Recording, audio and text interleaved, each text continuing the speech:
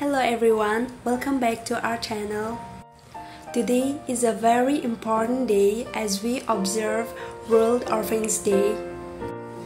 On this day, our motto being charity begins at home. We acknowledge the plight faced by the orphans, keeping in view that these children are remembered and not forgotten, and dedicating this very day to the orphans, we visited the parentless children in our village to share a little of what we have.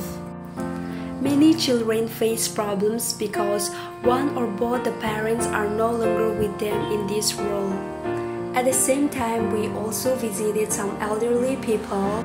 Observing the World Orphans Day, our team would like to encourage the viewers to support them by giving them the care, respect, and the sense of security they deserve.